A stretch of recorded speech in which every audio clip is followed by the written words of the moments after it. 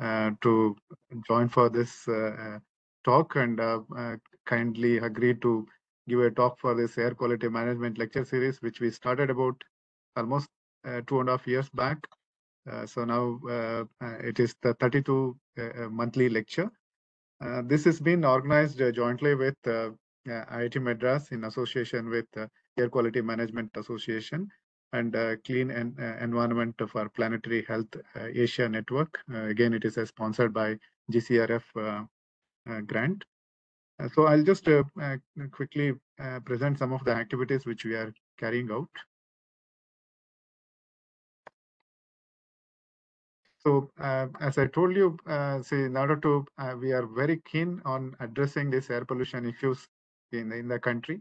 So then we looked at, then there is not, we wanted to start a group which focus on air quality management air quality management issues.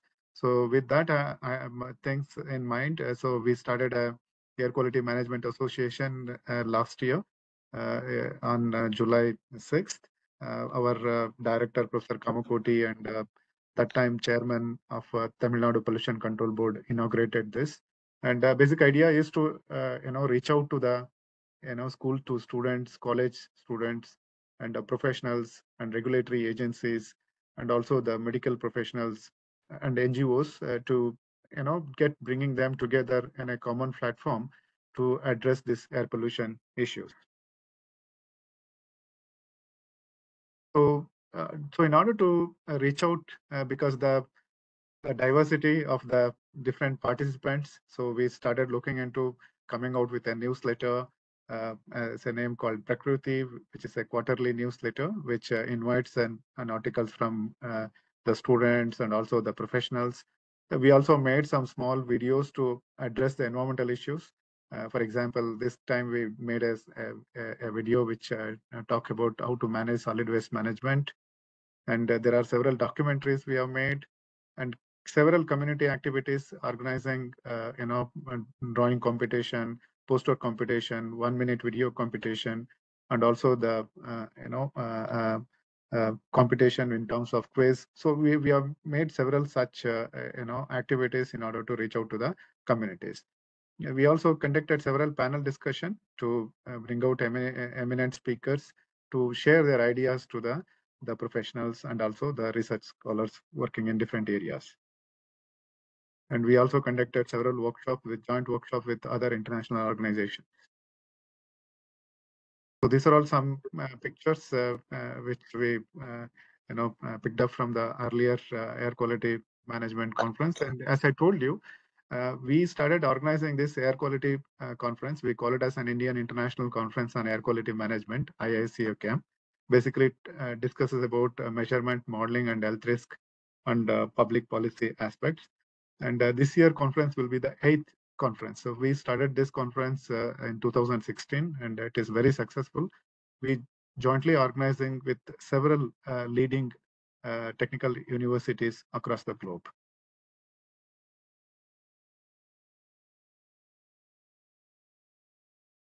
So coming to this air quality management lecture series, as I told you, we started in October 2020. Basically, the idea is to bring this, the young researchers, scientists, and engineers, educators to in the same platform and to understand what is happening in the latest in this particular field. And also it will help to collaborating with different experts. So these are all earlier speakers which they gave a talk in this platform. Yeah, the last talk was given by Crystal. So again, I welcome to you, and I request Ms. Gopika to introduce you.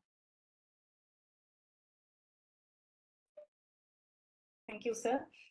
Greetings of the day to everyone present. It's my pleasure to introduce the speaker for the day, Dr. Johan Kuylenstierna. Dr. Johan is a research lead at the Stockholm Environment Institute, York Center, Department of Environment and Geography, a member of SEI's Global Research Committee and reader at the University of York, UK, and has worked at SEI since 1989.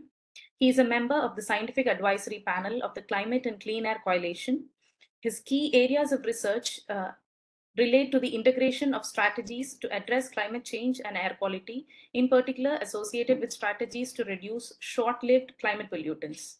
He has been part of multiple programs and research activities, such as the SLCP strategy support tool, being used by many governments to develop national integrated air pollution and climate change mitigation strategies, the UNEP WMO integrated assessment on black carbon and tropospheric ozone, the CCAC UNEP Global Methane Assessment, benefits and costs of mitigating methane emissions, the Global Methane Pledge, the Alliance for Clean Air, and much more. The talk for today is titled Developing Actions on Short-Lived Climate Pollutants with the Climate and Clean Air Coalition and Assessing the Cost of Inaction on Air Pollutants and SLCPs. So we welcome you for the lecture. Kindly share your screen for the presentation. Thank you. Yeah, thank you, Johan. So welcome you again. So I'll stop screen. Yeah, please go ahead with sharing from your side. Right. So thank you very much for inviting me to give this talk, and I hope it'll tell you something new and based on some of the work we're doing, that we've been doing, and also work that is just starting as well. Can you see my screen? You can. Yeah, not yet. It is not yet shared. Oh, sorry, I had to press that button. Yeah, it's coming. It's coming. Right. Yes. Okay. Very good. So,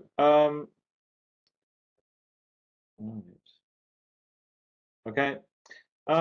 So what I'm going to discuss here is work that we've been doing over the last 10 to 15 years in relation to what are called short-lived climate pollutants.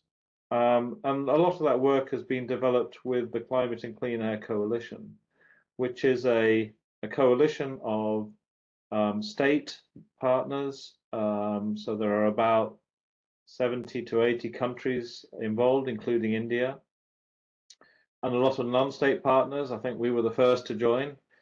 And this is a group of people from different countries, from Latin America, Africa, Asia, as well as North America, Europe. So it's a truly global effort. And I'm going to introduce some of the work which is just starting regarding the cost of inaction on air pollutants and short-lived climate pollutants. So I hope it will be of interest. So I work with the Stockholm Environment Institute. Now, although we're based in the University of York, and I've been here since 1986, we've always been part of the Stockholm Environment Institute as well as one of the constituent centres. So SEI is a global research institute which has its headquarters in Stockholm, and it's trying to address a lot of different environment and development challenges based on the conclusions of the Stockholm Conference in 1972, which really emphasized the need to look at development and environment at the same time, and that these things cannot be separated. And what we try and do is engage with the academic community, but also with decision makers and practitioners, engaging with different policy processes, and we also engage with the private sector. And so what we have is a number of different centres. So we have the headquarters in Stockholm. So we were set up by the Swedish government. The first centres to join were in York and in Boston. The US Centre now has 2 offices, or 3 offices in total, but 2 further ones in Seattle and Davis. The newest centre is in Bogota in Latin America. There is a centre in Nairobi and another centre in Bangkok. There's also one looking at climate adaptation, mainly in Oxford, and we have another centre in Tallinn, mainly working on regional problems and the Baltic and so forth. So what I want to emphasize here is the fact that, you know, we're talking mainly about air quality, but when you're looking at the sources of emission, most of those sources, especially when you're talking about incomplete combustion, release a lot of different pollutants and greenhouse gases all at the same time. So we're very aware of the nitrogen oxides, the sulfur dioxide, black carbon, all contributing to PM 2.5, which is the biggest source of health impacts. But also we have emissions of methane and the NOx and NMVOC emissions and the carbon monoxide emissions contribute to ozone formation. This affects human health, but it also causes crop yield decreases. But at the same time, these emissions are causing climate change, but they're causing climate change in different timescales. So when we're looking at carbon dioxide, once that's been emitted into the atmosphere, it hangs around on average about 100 years. And then this is the main driver of climate change, and it's a long-term warming. But there are a number of other substances which do affect warming, but which have a shorter residence time in the atmosphere. That's methane, ozone, black carbon. And these, and also hydrofluorocarbons, actually, not in here, but it's not a combustion source. Combustion is not a source of HFCs. Anyway, these control what we might say near-term warming. The advantage of these is that if you reduce the emissions, for example, of methane has an atmospheric lifetime of about 12 years. You will see the benefits within decades. Whereas reducing CO2, it'll take longer to reduce the total CO2 concentration in the atmosphere. But the main point is that the sources often release all of these gases and particles at the same time. So in addressing sources, we inevitably have an impact both on climate change and air pollution.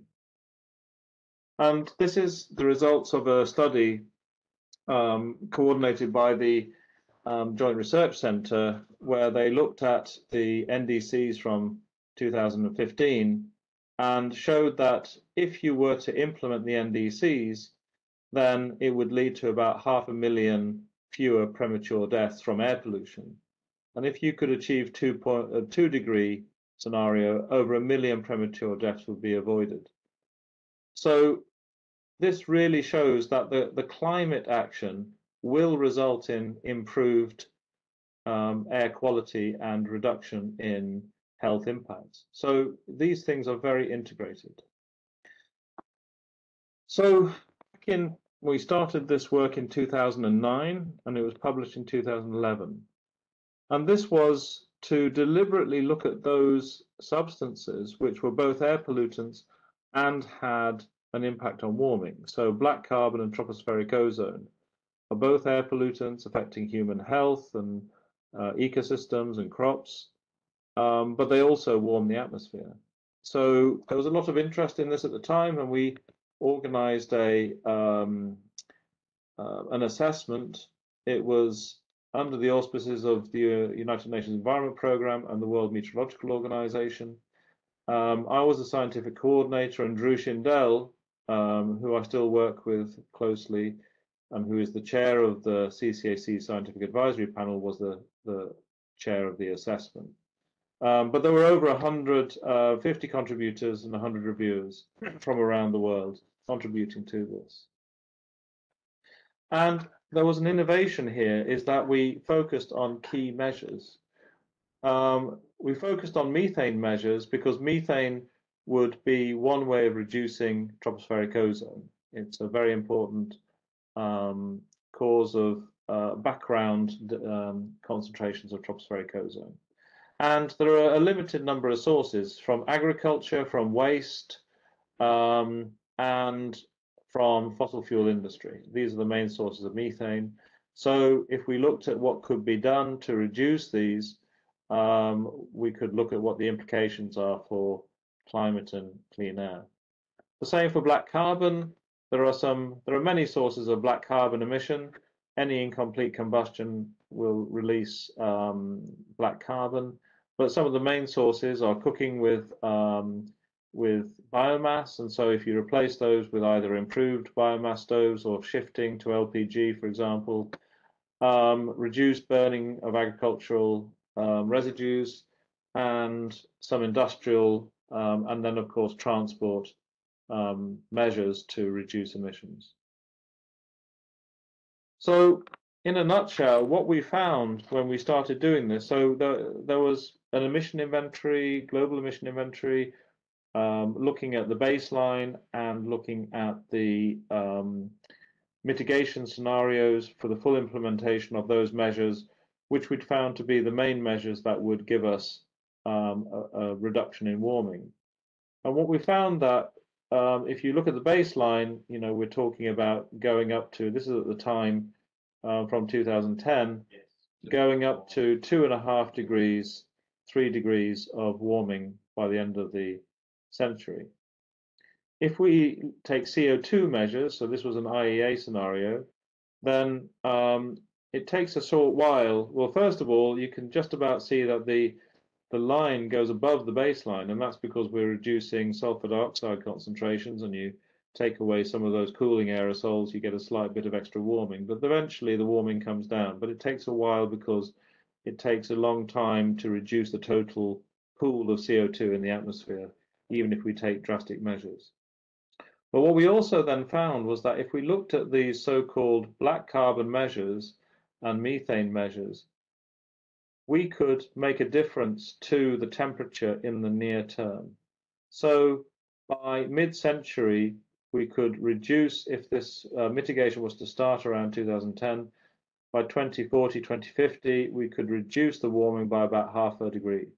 And if we then looked at what happens if we put all of the CO2 mitigation and the mitigation of black carbon methane together, then we get the best outcome, which has a chance at least of achieving 1.5 degrees C, although it showed it was going slightly higher according to these scenarios. But certainly this then showed that by addressing these substances which are fairly short-lived in the atmosphere but are warming, you take away the warming, you get a fairly rapid response in global temperature. So as Kuylenstierna, who was then the head of UNEP, now he's the head of UNDP, said that if somebody proposed that you could save close to 2.5 million lives, so this I forgot to say that, because we were addressing many of the sources of incomplete combustion, which are one of the main sources of PM 2.5, we reduced the total annual deaths from air pollution, and this was just from ambient air pollution. We also looked at the impact of methane and other precursors in the black carbon measures to reduce ozone, so reducing millions of tons of lost crop yield every year. So if someone proposed that you could save close to 2.5 million lives, cut global crop losses by about 30 million tons a year, and curb climate change by about 0.5 degree Celsius, what would you do? Act, of course. So that action was the formation of the Climate and Clean Air Coalition. So 6 nations from Asia, Africa, North America, Europe, and UNEP all started the Climate and Clean Air Coalition in, I think it was January or February 2012. And it's been growing since then. So now, like I said, there's more than 70 states, national partners, and at least as many non-state partners involved in trying to implement those measures.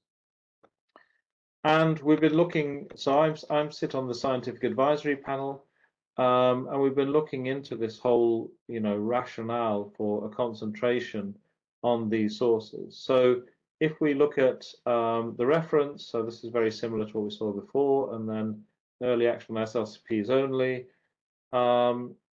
then how we reach a 1.5 degrees C, 2 degrees C target by 2100, it matters whether we take the best path, which is addressing both the long-lived greenhouse gases and the short-lived climate pollutants, or as some people are proposing, we only concentrate on CO2 and you get an potential overshoot of temperature during the century. And there's a difference in cumulative warming. Now, this will affect many impacts, such as impacts on the Arctic, impacts on mountain glaciers. That would be very important for the Himalayas, for example. So it matters that we don't just concentrate on one of the causes of climate change, but on all of them. So the Climate and Clean Air Coalition was formed. One of the things it did was to look into more detail in different regions. And so to do assessments involving experts and scientists from different regions. The first one was for Latin America. This one was for the whole of Asia. And there are over 100 authors, 50 reviewers, and it looked into particularly the impacts on air pollution. So the Climate and Clean Air Coalition, as it says in the name, is interested in two parts. One is near-term climate change, and the second is the air pollution. So this was then focusing, because of the problems of air pollution in Asia, it focused more on air pollution than the global assessment. And what this showed was that if we, so this is the old WHO guideline, now it's at 5. But if we looked at the 2015 PM2.5 concentration, average population weighted PM2.5 concentration across the whole of Asia, it's around 43 or so in 2015. This was projected by 2030 to increase to over 60 if some measures hadn't already been taken. So we felt it was important to show that it's not as if people in Asia have not been taking action, they have. So this is where 2030 would have been, but this is where the projections show 2030 is likely to be with measures that haven't been taken at that point. So it made a difference, measures that would have been taken, but it's still increasing then to 2030 unless further measures are taken. And then there was looking at compliance with recent legislation, would then pull it down to about the same level as 2015. And then different scenarios of how far the mitigation measures will be implemented, the ones that were chosen for this assessment, and it could take down the total PM2.5 significantly if they were all implemented across the whole of Asia. So this is an optimistic view of what could happen if existing measures, and these are not new measures, but just existing measures and policies were adopted across the whole of Asia. So that makes a difference to PM2.5 concentrations. So this is in the assessment. This is the projected 2030 concentrations, and this is, many areas above all of the WHO targets or guidelines at the time. And as I said, now it's down at 5 is the WHO guideline for PM2.5. And this was then the benefit of implementing all of those measures. So you can see, focusing on India, for example, that there is a substantial improvement in PM2.5 if all of those measures which were used in the assessment were taken. But the other thing that is interesting is when some of these measures were implemented, there was also a reduction in global temperature from the action in Asia. So this is then, shows how if we choose the mitigation scenarios carefully, we can achieve both a reduction in air pollution and a reduction in warming at the same time. So this reinforced the message from the global assessment, but was very Asia specific, and it was focusing mainly on air pollution. So you can find that on the Climate and Clean Air Coalition website. Now, the other activities that SEI, so we were involved in that Asian assessment. We've been involved in all of the regional assessments. There's one just on the press now covering the Africa region. Anyway, we've also been working very closely at the national scale. So as we are, we've been aware that there is a lack of capacity in many countries around the world to be able to plan their emission reductions and use that as a way of implementing them. So we've been working on national plans and strategies with governments around the world over the last 10 years, focusing on countries in Latin America, in Africa, and Asia. And some of these have led to national plans which have been endorsed by national governments, for example, in Bangladesh, in Ghana, in Cote d'Ivoire, in Nigeria, in the Maldives. And some of these, although the focus was on short-lived climate pollutants, some of them focused mainly on these short-lived climate pollutants. Other ones, like in the Maldives, they didn't have a national air quality plan. So this was the first one that was developed, and we helped them, support them in the development of the analysis and the document, which led to their national plan. And these are some of the achievements that we've made. So Nigeria's National Action Plan was endorsed by the Federal Executive Council. We've worked with Mongolia to show how the climate commitments can reduce air pollution. We helped develop the first ever clean air plan for Cambodia. We have the SLCP strategy in Bangladesh endorsed by the Ministry of Environment. This first ever air pollution plan in the Maldives.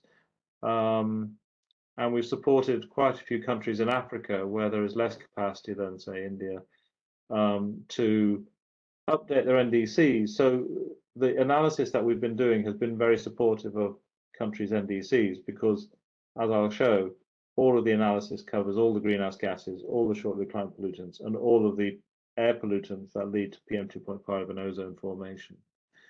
And then a number of countries in the world, including Chile, Mexico, and Colombia, have set black carbon targets alongside their greenhouse gas targets. So this is putting what might be considered to be an air pollution measure within the nationally determined contributions of the country. So these are some of the outcomes that we've been helping to develop with our partners in all of these countries, either in universities or in the ministries of environment or associated organizations like departments of environment or environmental protection agencies. And as you can see here, we've been analyzing the nationally determined contributions, and the number that highlight the air quality benefits in their NDCs has more than doubled over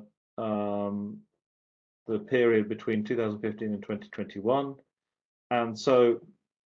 And that's both in CCAC partner countries and non-partner countries. But so this link between air pollution and climate change is becoming more prevalent.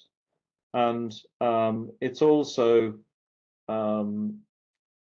clear from the sort of measures that they've been including in their NDCs that many of these are very effective at reducing air pollution. So air pollution is becoming a bigger and bigger feature of the climate plans of countries.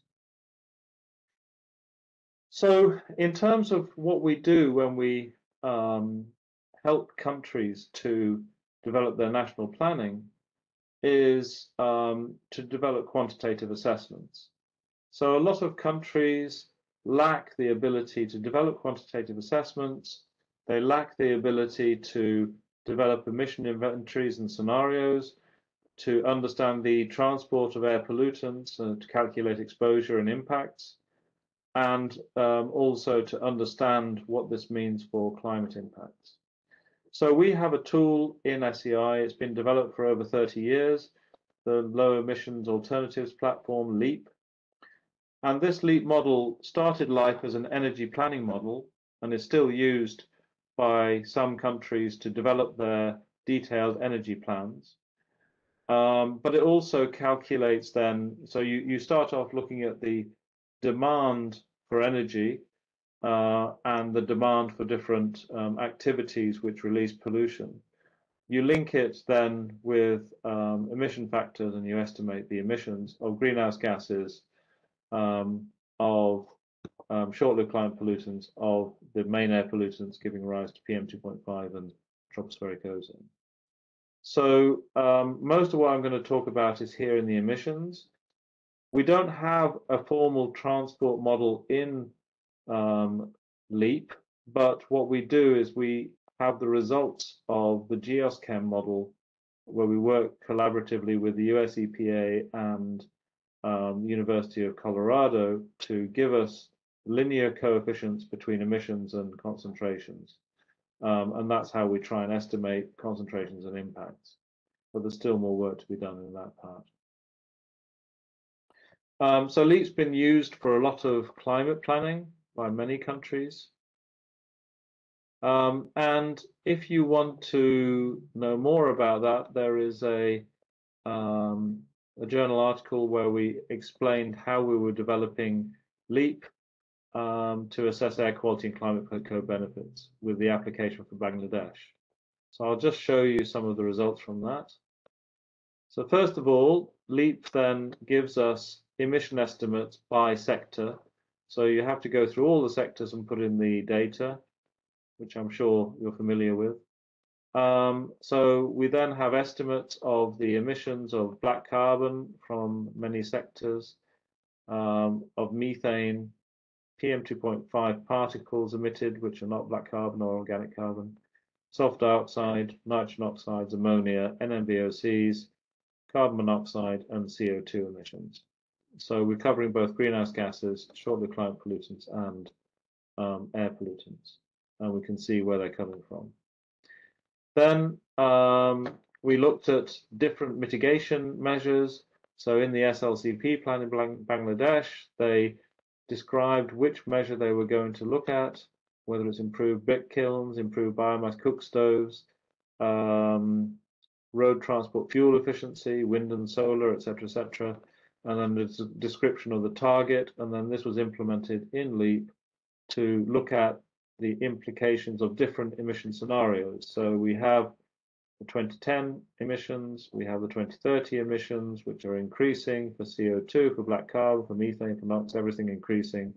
And then we have different, we have NDCs, one more advanced, and NDC possible, and then an SLCP measure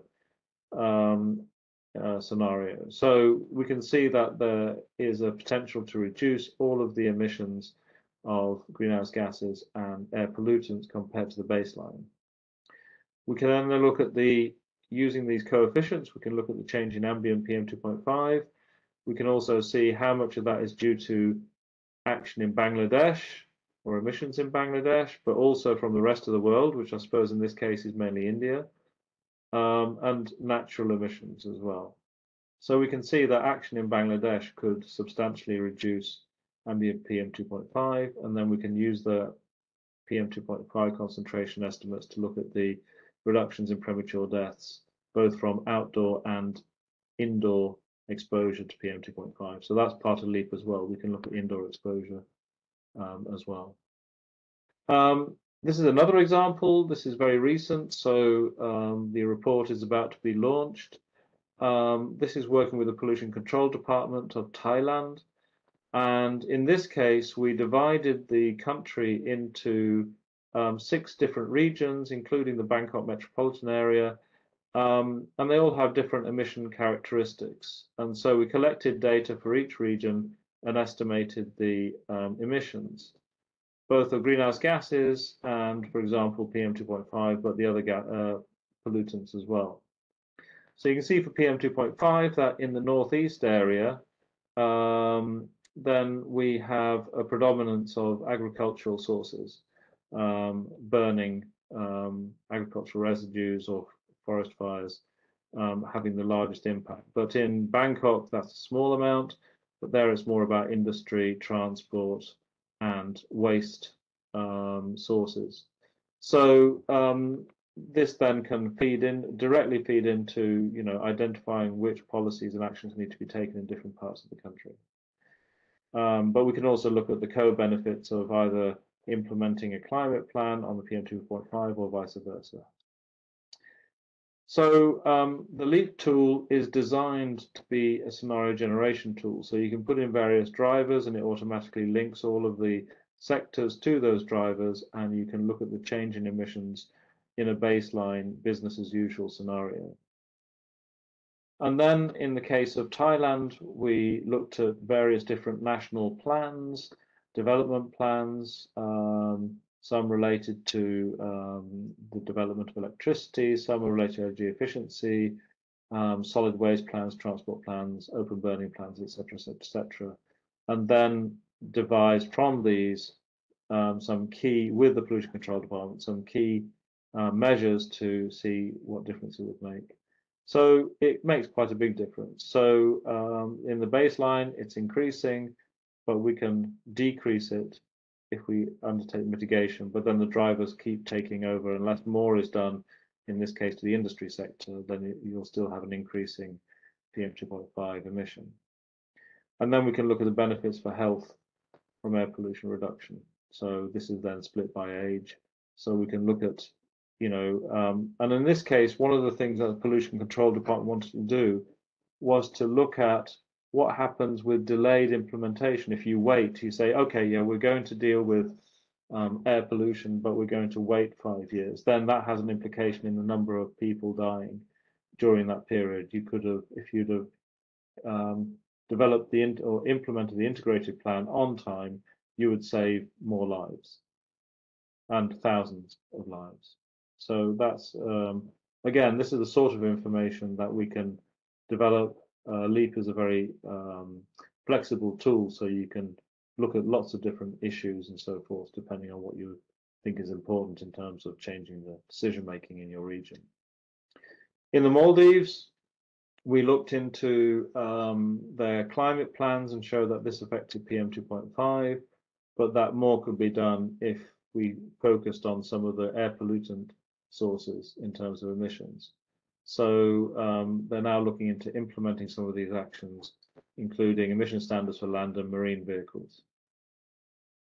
And in Nepal, we undertook some work looking at different reference and policy scenarios on the emissions of, again, PM2.5, and again, looking at some specific measures in different sectors. So we've been trying to put together our knowledge on this work on the benefits of helping countries to develop their planning. And we found that the existence of quantifying health benefits, for example, of nationally determined contributions, emphasizing the local benefits from climate action can motivate more climate action. So that's something, we feel that in many cases people are more worried about the local air pollution than they are of climate change. But that worry about local air pollution can help to reduce climate change as well, and can be reflected in a more ambitious NDC from countries. There are still many countries, when they're developing their NDCs, who employ the services of consultancies, international consultancies, rather than being able to develop their own plans. So there is a need to develop that sustained capacity in different countries to be able to do this, because it has a much better effect on national policy making. And especially if we're going to have to update NDCs every year, then we need to build this capacity in different countries. And we tried, there is a document on the CCAC website where we tried to put forward this is a sort of climate focused guide, which is really trying to say that we can use air pollution as a way of increasing our climate ambition. But of course, it can work the other way around as well.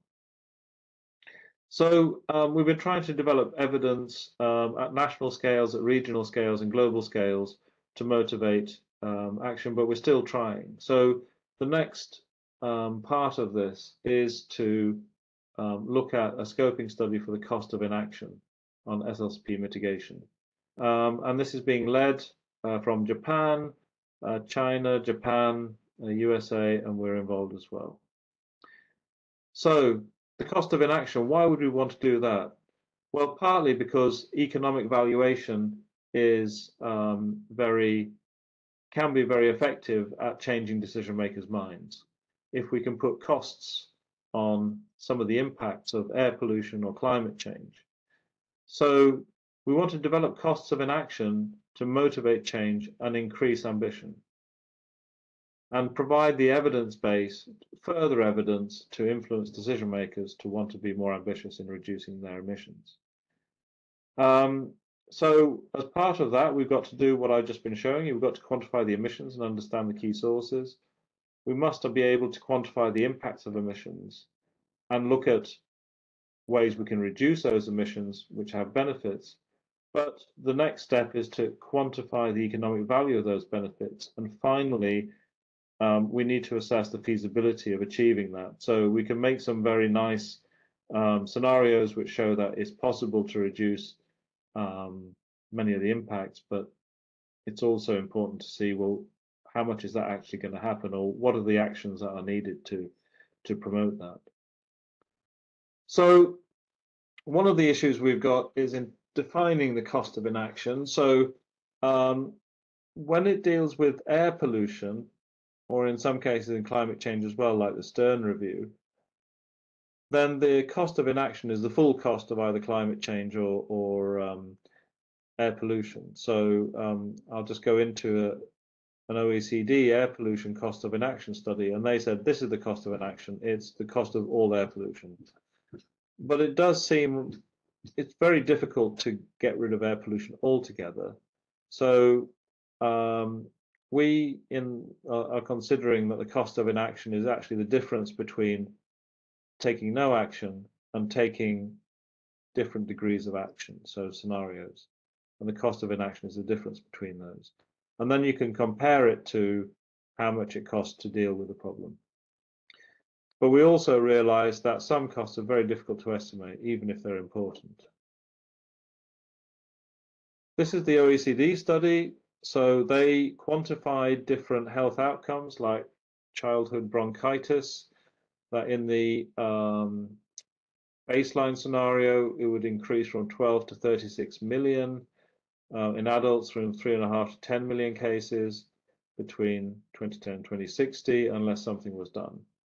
We would also have increased hospital admissions, tripling more or less to 2060.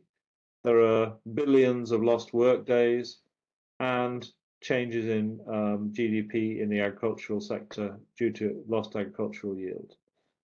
And premature deaths, using willingness to pay methods, you're talking about large numbers, and that would double from $1.4 trillion in 2015 to 3.5 trillion in 2060.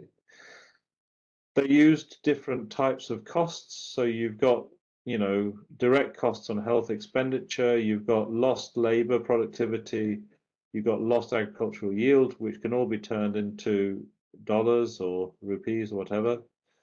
Then there are more tricky estimates. So, for example, when people die, what is the cost of death? And so, this is where the value of statistical life tends to be used, but it's a different type of cost to the direct cost that you calculate here. Now, one of the things I've been thinking about in this cost of inaction, so there's quite a lot of interest in cost of inaction. So the CCAC were embarking on this new assessment, but also UNEP in Bangkok have been looking at cost of inaction in ASEAN region. And it seemed to me that as we're saying, the cost of inaction here is the difference between the baseline and the mitigation. But what is included in that cost of inaction? So if we take only air pollution, then we have an impact on health, and we have an impact, for example, these are wheat plants exposed to ozone in Pakistan, showing that the ones which were exposed to ambient ozone in Lahore had a 40% reduction in crop yield. So that's significant as well. So we have these air pollution mediated impacts which have a cost. We also have climate impacts which have a cost. Now, generally, these have been treated separately, just like policy is often treated separately between climate change and air pollution, even though they are very related. So in the assessment that we're doing in the CCAC, it would be both climate and air pollution together. But also, if we look at the solutions to some of the problems we have, so we might, for example, say, well, okay, so we've got internal combustion engine cars, diesel and petrol vehicles. They're emitting both greenhouse gases and air pollutants. So one measure would be to shift to electric cars, which reduce the tailpipe emissions to zero, and then it depends on the electricity production method as to what is the total emission from this shift. But certainly at the streetscape level, going to electric vehicles will reduce emissions. But there are other things we can do. So instead of people having a car, even an electric car, which is clogging up the road space, we could have everyone going by bus. And then you will reduce congestion. So this is the same number of people in those cars now traveling by bus, and you reduce congestion. This has an economic benefit to the city.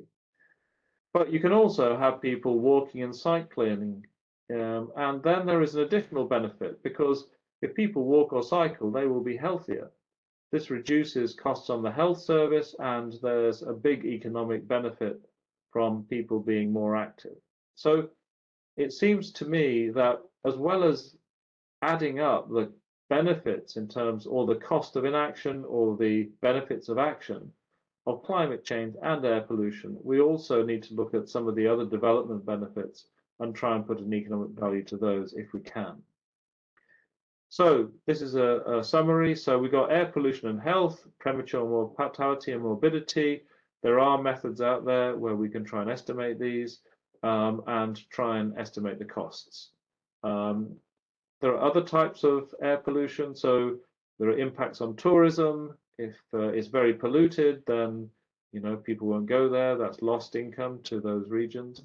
You get lost productivity because people are ill, or they have to stay at home for sick children. It's difficult to persuade people. I mean, I've talked to people who in Delhi that they prefer not to live there because of the air pollution. So, cities are competing with each other for talent, and so it does make a difference on the economics of a city, and the World Bank's done work on that.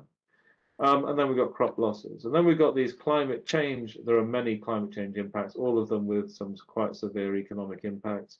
But then we also have benefits of implementing the measures which have an economic benefit, and they also are important if we could quantify them. So this is a schematic which will be shown next week for the first time about what we want to do in terms of modeling to support the cost of inaction assessment. So we would like to do this at global scale, maybe also at regional scale, but we need to know what the drivers of economic development are, which affects the emissions in the baseline, looking at mitigation scenarios, and then we want to link to climate models, global climate models, to atmospheric models, look at the changes in air pollutant concentrations and the air pollution impacts, look at global and regional climate change and the climate change impacts, and then putting a value on these. But also, if we can, to look at these additional impacts from implementing measures and putting this up, and then also feeding this into these economic models, which then, because there are spillover effects, if climate change has an impact on the economy, then those will flow through the economy, and they will have what we ideally want, although this model doesn't exist, right? So we don't have anything which has both air pollution and climate change in the same model at a global scale, which then links to an economic model. But Tatsuya in Japan can do it with different models, so we can start with drivers, get emissions, impacts, value, and then run an economic model. And then he can there will be an impact then, because this is something that the global models don't do. They just assume that GDP is not affected by climate change. But if climate change or air pollution have a big impact on the economy, then it must have an impact on GDP, which then affects the emissions. So this loop is quite important. So we would like to be able to run this in many iterations. But like I said, this doesn't exist yet, so we would have to build something. These are the sorts of SP measures. These are very similar to the ones that I've been talking about in terms of incomplete combustion, methane, and also hydrofluorocarbons, which are also short-lived warming agents. And the economic valuation, well, we need to work out how we're going to do this. The fact that we're adding different types of economic valuation and how to deal with that, how to link the climate change impact with the air pollution impacts, and then using this whole economy models and then feeding that back.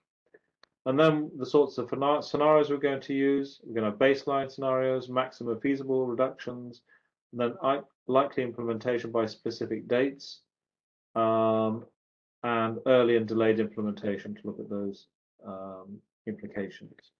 But then we also want to look at barriers to implementation, you know, an assessment of whether and how the measures can be implemented. So we've got some reality in there. And we want to then say, well, if we're going to get all these benefits, then various stakeholders must do something, and then try and be specific about what changes we need.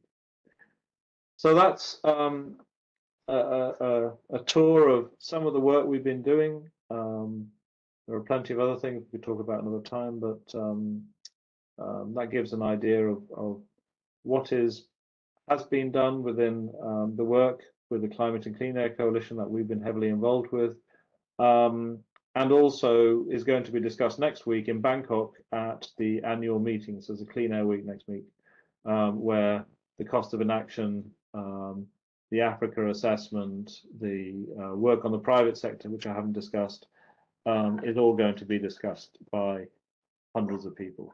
So thank you very much. Well, thank you.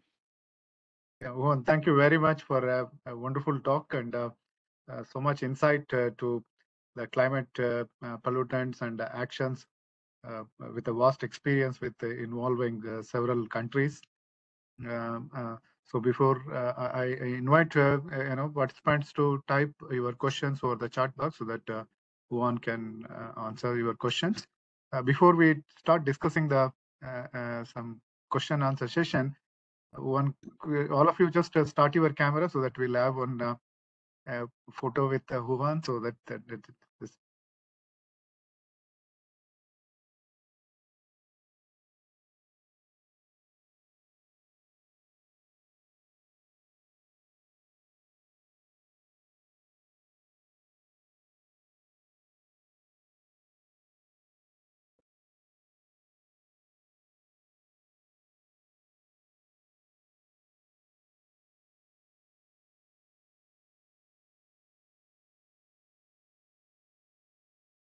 Okay, can you take Swaroop? Yeah, can you just start? Yeah, okay.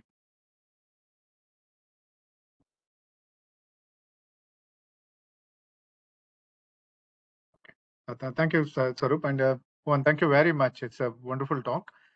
I think the others, please type your questions on the chat box, and meantime we'll start discussing.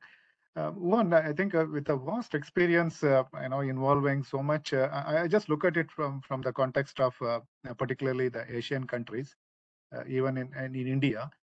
We generally have, when you talk about air quality, we always look at it only particulate matter, PM10, PM2.5. That is the only kind of violating, standards. And the rest of the other pollutants in general, in some place, can be an issue with the ozone. In some other place, sometimes the NOx or SOx. But in majority of the cases, it is PM2.5 and PM10. But when you try to look at it from the context of, climate actions, I mean, this will be, it is not very challenging to quantify. And what's your, because we focus a lot on this, but its influence on the climate actions seems to be very less. So are you saying what the link between the climate change and the PM2.5 is, or? Yes. So I think the main point is that a large part of the emissions that lead to PM2.5 formation, so that's from the emissions of nitrogen oxides, sulfur oxides, black carbon, organic carbon. A lot of this comes from combustion, either of fossil fuels or biomass. So, and a lot of those also are main sources of CO2 as well. So anything that you do to address PM 2.5 and the sources of PM 2.5, not anything, but most things that you do will have an impact on PM 2.5 and greenhouse gases at the same time, especially if you try and avoid end of pipe solutions. So, if you have a diesel vehicle, you can move to a Euro or Bharat high standard, which reduces the emissions, but it doesn't reduce the emissions of CO2. If you move towards public transport with an electric bus, for example, you will reduce both. So there are choices to be made here. And also, we can design cities better. Certainly the cities in India are going to expand a lot in the next decades, and how that's done will increase traffic demand, and that will also have an influence. So, there are ways of designing cities so that you don't need to travel everywhere to get what you want. And that will reduce both the emissions of greenhouse gases and of PM 2.5. So they're just so linked. And if we're clever about it, we can avoid trading off one against the other, and we can address both at the same time. Okay, so then in your policy aspects and also the cost quantification aspect, have you looked, relating, because particularly in the context of India, we were much more challenged in addressing PM 2.5 and PM 10 pollutants, and mostly when you try to do the source apportionment, we will only look at it. There is a key contributor will be resuspended dust, and also in some cases it will be vehicles, and somewhere it is also contributing by secondary aerosols, so our secondary pollutants.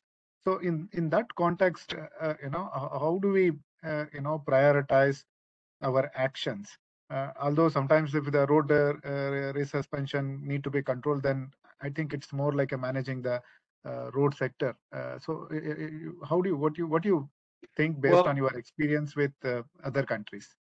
Well, I think that in terms of understanding the relationship between emission sources and PM 2.5 concentrations and exposure of people, there are various things that need to be done.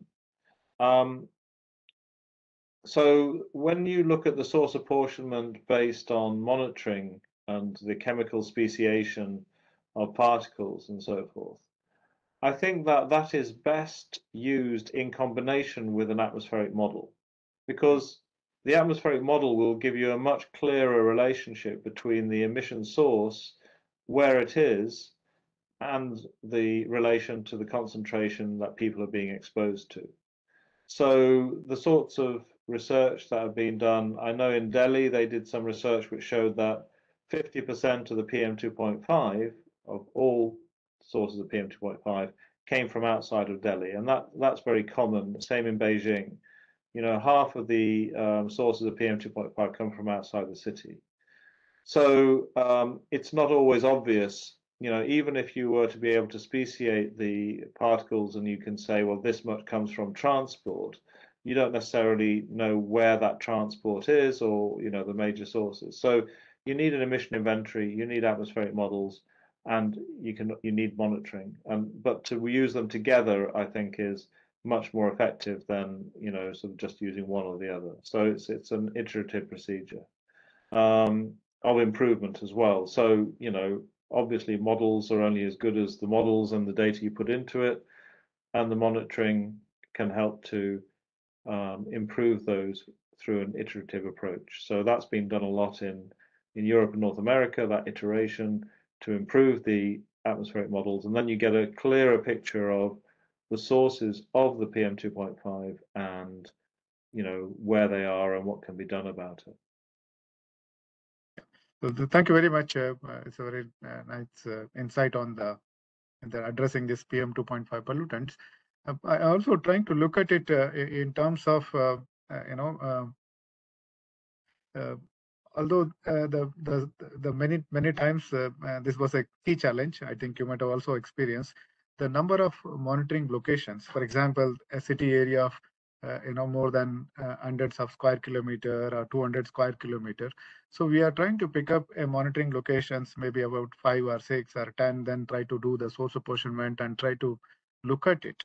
But then the whole issue is the air pollutants, if it is sometimes if it is a PM10 or 2.5, mostly it will be a localized sources, and the contributions from the regional or the adjacent area will be quite limited. So in that context, if there is no industrial source or a long transport of pollutants from one area to the other area, how do we use this data in order to implement some policies? Well, I think PM2.5 tends to be quite a regional pollutant. I mean, certainly it travels hundreds of kilometers. So once you got the very small particles, they can be blown about in the winds and cover a very wide area. So I think that when you're talking about PM2.5, you will get a regional component as well as a local component to that. PM10 obviously is more localized, but the health impact of PM10 is, I mean, the smaller the particle, the bigger the health impact. So some people say we should be monitoring PM1 because those are the ones that really get into your lungs, into the alveoli, into your bloodstream, and have impacts throughout your body. So both PM10 and PM2.5 are kind of like proxies for the health damaging air pollutants. And PM10 really is a proxy for PM2.5, and PM2.5 is a better indicator of health impacts than PM10. So if we think about PM2.5, because we're worried mainly about health impacts rather than nuisance, then you will have a regional and a local component.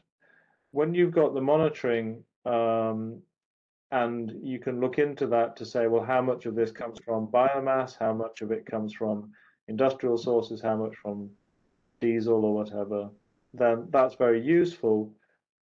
But I do feel that having an atmospheric transfer model with an emission inventory would then allow you to target more effectively the sources of those pollution. So I do think that, it's a question of not just relying on the monitoring, not just relying on the models, but putting it all together in an integrated way. And then you can more effectively identify which sources need to be reduced and where. Yeah, thank you for the wonderful ideas. I think we emphasize the integration of both monitoring and emission inventory and the modeling aspect in order to identify the management issues. I think the LEAP, you have very nicely indicated its applications in several Asian countries. So do you have any applications in India about the LEAP software? Well, LEAP has been, I mean, anybody can use LEAP. You can go on the website, you can download it for low and lower middle income countries. I'm not sure which India is. I think in the World Bank classification, it's free. For upper middle income and high income countries, they pay a contribution to the further development of the tool with a license. But you can get a license. I think for India, it's probably free. Especially for educational institutions. So there are probably hundreds of users of LEAP in India. So yes, there will be LEAP applications in India, but not by us. So, it is something that I think would be interesting, and I've discussed it with Mr. Kamyotra, who used to be in the Central Pollution Control Board, because what he said was that, despite there being a lot of people doing emission inventories all over India, there isn't one system which kind of works at, say, state level and integrates up to a national level. So there seems to be a gap still in a system which can do that.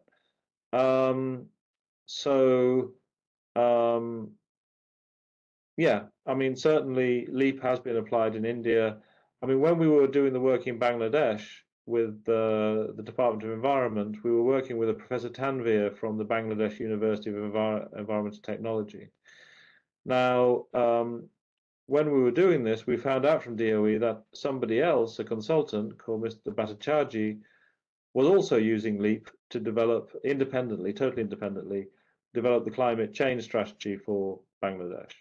So we linked up with him. So that's typical of what you would find, is that people are using LEAP all over the world and using it for greenhouse gas a lot of the air pollution work is probably related to the work we're doing because it's not as broadly applied, or not.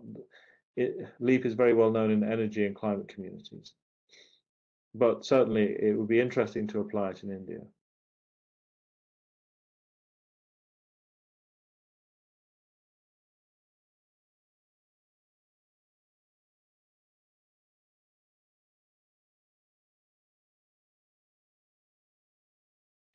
So I can see some of the chat questions in the chat. Sadir, you mentioned that water vapor is a greenhouse gas. It is. And in the global models, it's very much in there. And that's where a lot of the debate around the climate impact of black carbon, organic carbon has focused, because it's all about cloud formation. Right. So, you know, but those global models include the feedback of water vapor and so forth. It's just that the water vapor is a consequence of the anthropogenic emissions, and it's not anthropogenic water emission which is the problem. So therefore, it's kind of in there in the models, but it's not really talked about as much apart from cloud formation, which is the biggest, one of the biggest uncertainties out there. Yeah, thank you. Yeah, and if you don't mind, I would like to add a couple of points about the LEAP so that the general public would know. So about the LEAP, so it is very well built, and then it's the most comprehensive, one of the most comprehensive models that exists right now. And it can do a lot of cause-effect situations separately. So you can easily choose your variables and then what are the factors that's affecting, which are already pre-existing, or you can even upload your own files to it. And if anyone is interested in learning LEAP, like Dr. Johan said, there are a lot of videos, especially by Dr. Chris Malley from SEI York. You can find these videos from Dr. Chris Malley in YouTube. And also one more point about this NDCs that we at SEI have been developing.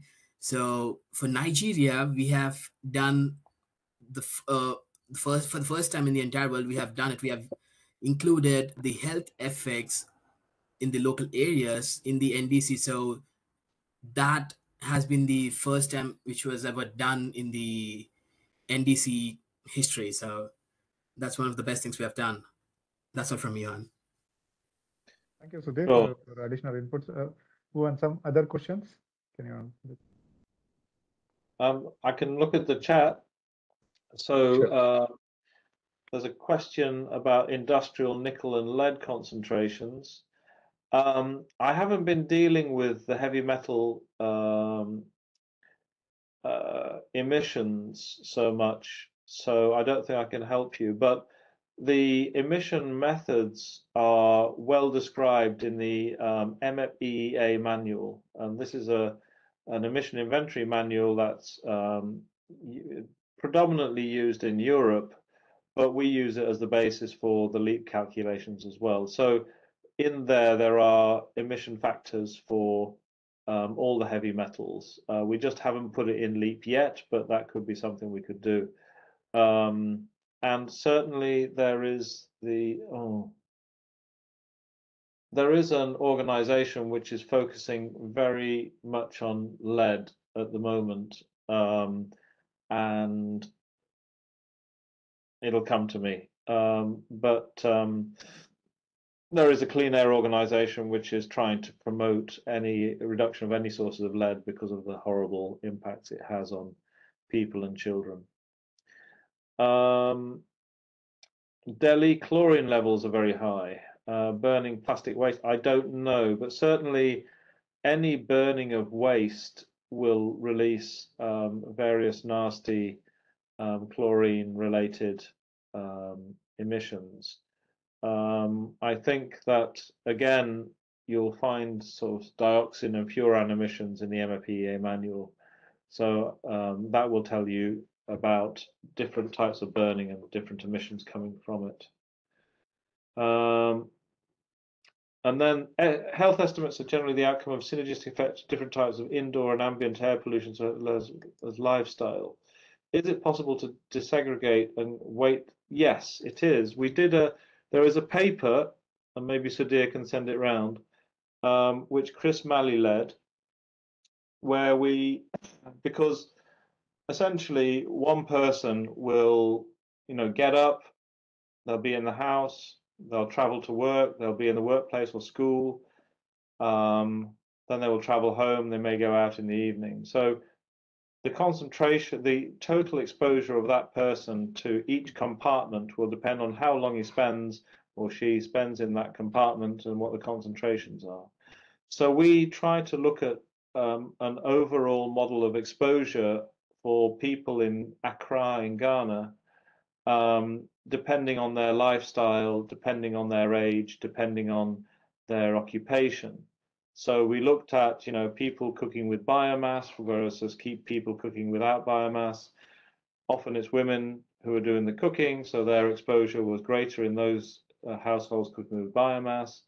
Then you had the exposure on the way to work, and then you had different exposure indoors when you're either in a school or in a workplace. And then if your workplace was, for example, cooking food, then you would have additional exposure there for a longer period. So we try to look at that exposure of different people, the integrated exposure. We didn't go as far as estimating the health impacts because the health impact assessments have been done based on either indoor or outdoor.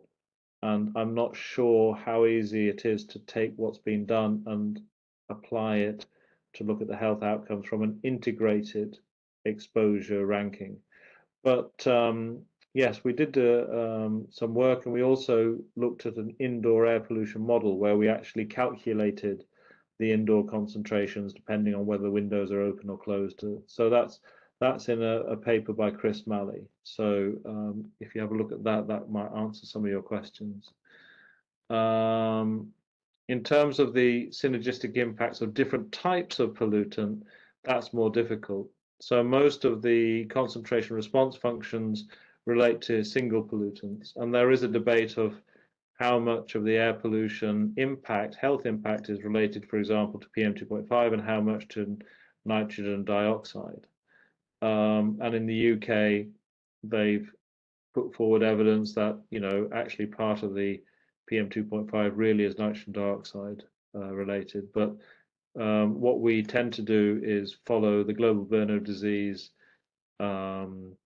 estimates and ways of estimating health impacts, and the World Health Organization as well. It's very difficult to look at different combinations and estimate health. Right, secondary inorganic and organic aerosols. So in Europe now, because many of the primary sources of particles have been dealt with, there is a predominance of inorganic aerosols. In tropical countries with high biomass emissions, there is a lot of organic aerosol. So it really does vary depending on the climate and the sources of pollution as to how much is inorganic and how much organic. So there have been some attempts to look into this. Organic aerosols, I think, tend to be higher in tropical regions. Inorganic, where there are more industrialized regions, especially the ones that have dealt with some of the sources of primary particles. One of the big issues at the moment is a discussion on what is the relative toxicity of different aerosols. And at the moment, the WHO doesn't separate out any of the different impacts. They consider PM2.5 impacts on people as the main indicator. There is a lot of discussion about black carbon, whether that should be separated out, because there is indication it has a bigger impact on health compared to the inorganic aerosols. But most of the evidence at the moment points to PM2.5, whether it's inorganic or organic or related to particles. But so that's what we use anyway. I think that, thank you very much. I think it's good. I have one comment from you, because since based on your vast experience, I just thought again, I just wanted to know, how do we look at the trade-off between the climate change aspect and the improving the air quality and the economics, and for example, then also the health benefits. So all these four components, how do we look at it? How do we trade off? Because a country like some of the economically require a lot of strengthening the activities, then they may need some critical evaluation in doing this trade-off. The developed countries may be much easier. So what do you think, like, since you have involved in many countries? Well, I think one of the solutions to that is to have an integrated emission inventory. So, like the one that's in LEAP, where when you look at the sectors and the sources, you can look at both the greenhouse gas emissions, other emissions causing warming or cooling, and all of the air pollutant emissions, and put it together. Then you can look at the different ways of solving the problem. So, for example, a lot of the improvement in air pollution in Europe and North America has occurred from end-of-pipe solutions. But that doesn't address climate change. In fact, it makes it worse in many cases. So if you put a catalytic converter on a diesel car, then you need some energy to run the catalytic converter, and so therefore you get worse fuel economy. Not much, but a little bit. If you have flue gas desulfurization on a coal-fired power station, you actually have to use energy to run the flue gas desulfurization unit, and you end up with more CO2 being emitted to solve the sulfur pollution problem. So, those end-of-pipe solutions tend to address one pollution, one problem, but not address the other. So if we then move to solutions like renewable energy and shift away from coal, then you end up with both an air quality and a climate benefit. If you move away from internal combustion engines to electric vehicles, public transport, walking and cycling, you deal with both problems together. So the way I think to look at these trade-offs and look at the synergies that can occur with different measures is to have an integrated emission inventory where you can say what will be the consequence of implementing different policies and measures, and identify those which try and address both problems at the same time. And then that will save you money as well. Maybe my last question to you is there any lessons learned that can be useful for Indian air quality management? Well, there are so many aspects to this. There is political will. So, to my mind, I mean, from a sort of scientist perspective, we need to give the policymakers, or at least the ones that want to make change, all of the ammunition we possibly can to help them to do the right thing. And that's why we've been doing these different types of assessments, why we've been building capacity for people to do their own assessments, and why we're addressing the cost of inaction, because we feel that because people are so fixated on money and the cost of things, we need to say to people, there is a cost to doing nothing, and that you need to act to reduce these costs of air pollution and of climate change. So one answer is to provide as much quantitative evidence as possible in the clearest possible way to motivate change and to engage people and different groups and persuade the policymakers that they need to take action. Then I think the capacity of the governments, government bodies, state governments, national government needs to be enhanced so that they have a clear idea of what needs to be done, what the consequence of that, and to have a proper planning process. And then, of course, once we have good plans, they need to be implemented, and that's often a rate limiting step. And for that, we need to look at various ways of combining climate change and air pollution together, because money is going towards climate change. So we need to sort of use that as an opportunity to reduce air pollution. But we need to look at innovative financing mechanisms to how this is going to be implemented. So those are sort of three things, good planning, developing the political will, and then making sure that the resources are available to implement the responses needed to reduce both problems. Thank you very much. I think it was a wonderful insight and very beneficial to many young researchers and also the policymakers. Thank you very much. So on behalf of Air Quality Management Association, IIT Madras, we thank you for your wonderful lecture and time for spending for delivering this lecture. Thank you very much. Look forward to associate with you. And I'll discuss with Sudhir. We will see that how do we take forward with the LEAP software applications and can start that as a first step towards our collaboration. That would be great. Well, thank you very much indeed, and I hope it was useful to you. Thank you, and thank you all for joining this lecture, and thank you very much. See you in the next lecture. Bye now. Bye.